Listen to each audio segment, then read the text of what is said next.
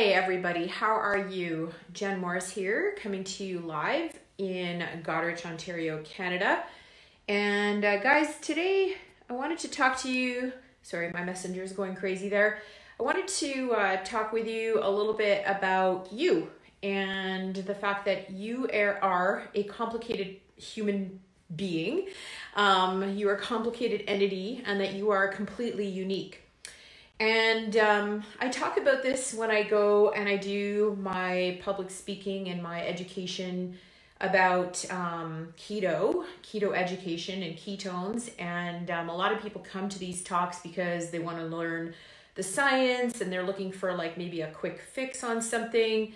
But I always like to go back to the basics and help people to kind of frame and understand that you know, we are complicated beings, very complicated, and everybody is very different. And there's never just one thing that is going to, let me just move the comments here. So there we go. There's never just one thing that's going to fix all your problems, right? There's never just that one answer or one solution. Mind you, there are some things that can really help support you in everything that you're doing. So I generally start my talks off with this kind of little diagram here, and it can be as complicated or as simple as you want, because most people will come to my talks to learn specifically about nutrition and specifically about how they can lose weight, right? That's generally why people want to come and talk to me, because they have some extra pounds on their body and they're really thinking about, you know, what can I do about this? And there must be just one easy way, right? It has to be just one thing. And here's the thing.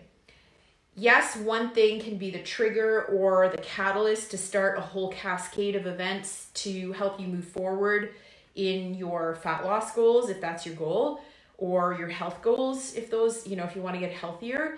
But the reality of it is, guys, that if you only look at things in isolation, you're going to be disappointed. And you're also going to be misled, because there's a lot of gimmicks and scams and things out there where people will be like, just do this one thing and it'll change everything.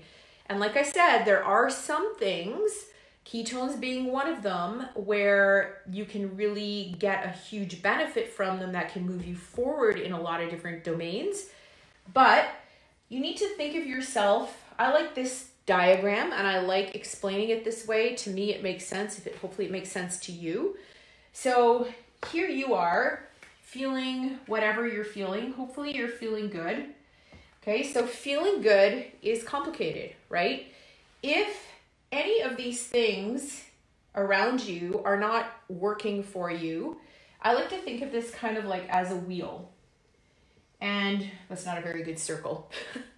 But if you think about these lines as spokes in a, say like a bicycle wheel, and if any of these lines are like, you know, shortened for whatever reason, your wheel is not going to turn very well, right? It's going to be bumpy. It's going to be not very smooth. It's going to have a hard time turning. And so it's really difficult for anybody to get all of those spokes out in the proper length so that your wheel spins properly and smoothly. Very, very difficult. And sometimes one of the spokes will shorten and the other one will lengthen. And, you know, it's always just kind of always like a juggling act, right? The other analogy is like you can only have so many balls up in the air that you're juggling. So I like to explain this concept to people because I think a lot of times people beat themselves up when they're not getting where they want to go. They're maybe focusing too much on one thing and not enough on another, or they're trying to do too much all at once rather than mastering one area first. So truly becoming like your own master and truly becoming your best self and really being truly happy and full and connected and all those good things, it takes effort and it takes time and it takes a lot of trial and error. So again, a lot of people will come to talk to me specifically about nutrition, but what they don't realize is that I actually help people with all of these things, because if I only focus on nutrition, I'm only helping you focus on one aspect of being healthy and better. And so people are often surprised when they come and talk to me that I start asking them questions about, you know, their relationships, their financial health, their what it's like for them at home. Are they dealing with a lot of stress? Are they sleeping? And again, you know, there's a lot of different things on here because we're all very unique, complex beings, right? So one of the things that I wanted to address today, specifically, because in this time, in this kind of era that we're in right now, we're dealing with a lot of stress, and we're dealing with people just are feeling anxiety and stress. And so this little thing here is like very short, this little spoke, right? Because we're so stressed out, it's just not working for us. I think now there's even more stress than ever before. So, you know, that is definitely an area that if you need help, I encourage you, please reach out to somebody, anybody, me, whoever. There are people who want to help that you can talk to. There's all kinds of helplines, guys. You do not need to be alone. So please reach out to whoever you need, okay? The other thing that I see happening when people get stressed, and you know, like all these things, they're not just like kind of a direct relationship to you, they're also interconnected with one and another. So what I see is when people get overly stressed is then they tend to not be able to sleep, right? Sleep goes bye-bye. What happens when we can't sleep? Well, suddenly we now have cravings and we want to eat more junk food. And even though that might comfort us temporarily, you know, it's actually going to have a worse impact on us and create insulin resistance, which is not a good thing. It's going to cause all kinds of inflammation in our body. It's going to cause us to gain fat, which is going to make us more stressed. And then the next thing typically that happens is people will stop exercising or stop moving. So those are just some examples of like how one thing can trigger everything else from happening. So that's kind of the negative side of things. The positive side of this, guys, is that if you do focus on the things that you can control, right? I've talked about this before. Focus on what you can control, not those things that are outside of your control. Because I find a lot of people get stressed and anxious because they're focusing on things that are completely outside of their control. Rather than flip it on its head and say, hey, what if I focus on going out for a walk every single day? I can control that. I can get up off the couch. I can go outside, put my coat on if it's cold, and go for a 20, 30, however minute long walk you want to do. When you do that, you have just empowered yourself, right? You just gave yourself something awesome that you've accomplished. What is this going to do? This is actually going to set you up to start to feel better. When you start to move, typically you want to eat better because you understand when you're moving the value of putting proper fuel in your body. By the same token, like if you did eat something that you know maybe you shouldn't have eaten or that was like super high in sugar, then for Pete's sake, get up off the couch and go for a walk. Don't just sit there after you've eaten it, because we can do a lot of great things for ourselves. If we do eat something, we can lower our blood sugar pretty quickly just by going for a vigorous walk, right?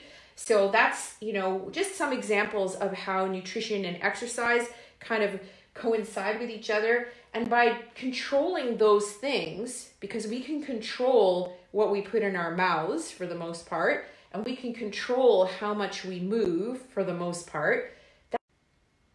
Not sure what's going on. Hopefully you guys can hear me. If you can hear me, just drop a comment.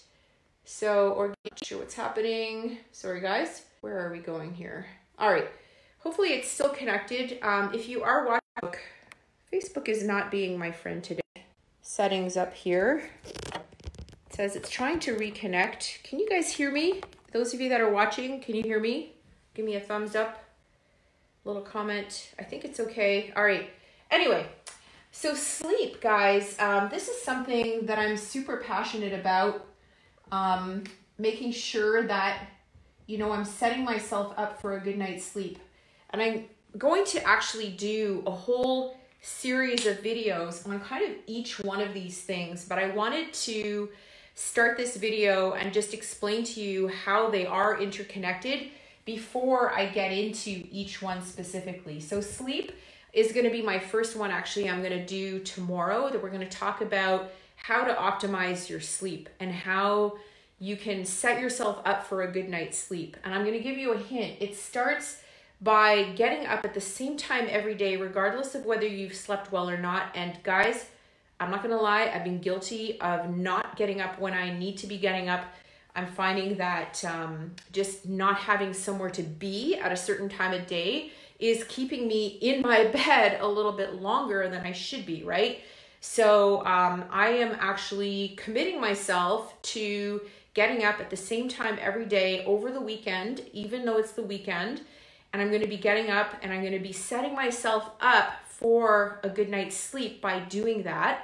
The other thing that you can do, this is just a little tip on sleep, is get outside first thing in the morning. So if you can get outside and expose yourself to that amazing big bright orange thing in the sky called the sun and get that light in your eyes first thing, you will find that you sleep better at night. So that way I can start to optimize my sleep. So tomorrow morning, get up, even though it's a Saturday, you guys might have had today off. Well, we all have it off, but you might be working from home, or you might have had Good Friday off. So if that is the case, you probably slept in a little bit, and I guarantee tonight you'll probably push back your sleeping time a little bit later too, which will make you sleep longer tomorrow, Saturday, Sunday, Monday, which is also a holiday for some of us. And what will end up happening then is when you do need to get up on Tuesday, you know what it's like after the weekend, you're not going to feel the greatest, right? So I challenge you this weekend to try to get up at the same time every morning, and at least within a half an hour of your normal wake time, okay? So maybe give yourself a half an hour at most with your sleep. So the other things on this wheel, guys, that make a huge difference in our lives that, will make us feel good or not, we're going to talk about purpose. Do we have something that we actually, that drives us, like a primary motivation in our lives that makes us do what we want to do? A lot of people don't, and that's okay. And like a lot of people don't know how to find their purpose. So we're going to talk about that and just find, what it is that makes you tick. What is it that makes you passionate, right? We're going to talk about whether or not you have supportive people around you or a community around you that believe in you, that lift you up, that empower you, not that push you down. You want to be around positive, happy people that can actually support you. So community is important. We're going to talk about financial health. Financial health is huge, especially in this time, right? How do we even begin to get out of the mess that we're in? I don't know the answers. We can talk about this. If you know the answer, let me know. But we can talk around some tips of how to maybe come up with a plan B, a plan C, a plan D, because nothing is secure these days, right? We need to set ourselves up to protect ourselves and to protect our families, to be able to put food on the table and keep a roof over our heads at the very least, right? We're going to talk about the importance of having fun and the importance of playing and the importance of laughter. And I got into this thing I posted on my wall today. I was very serious, like, why is nobody commenting on or sharing my posts that are actually meaningful? Why is everybody just sharing my ridiculous humor posts? And, here I am talking about having fun and playing. And that was, my bad. I think that I just sometimes get frustrated when people don't hear the message that I'm trying to convey, which is to try to be your best self. So having fun and playing, we'll talk about that. We'll talk about relationships. Right now, a lot of relationships are strained. We're not used to spending so much time with the people in our house, which is, causing us to discover new things about those relationships with people. And also, how do we nurture those relationships so that,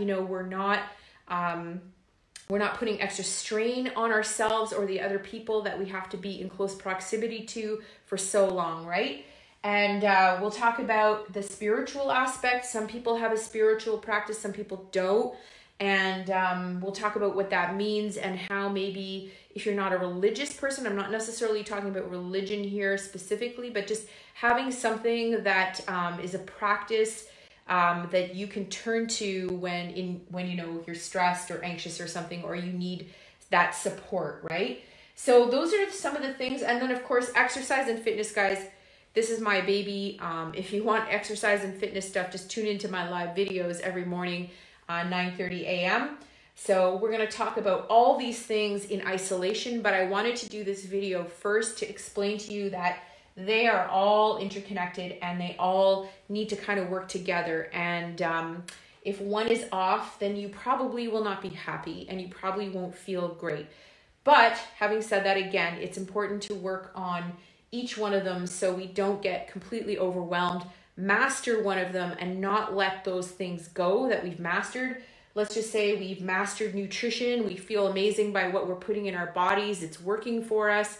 Then just because we start working on sleep doesn't mean we neglect nutrition, right? So we have to develop these habits before we move on to the next thing, if that makes sense.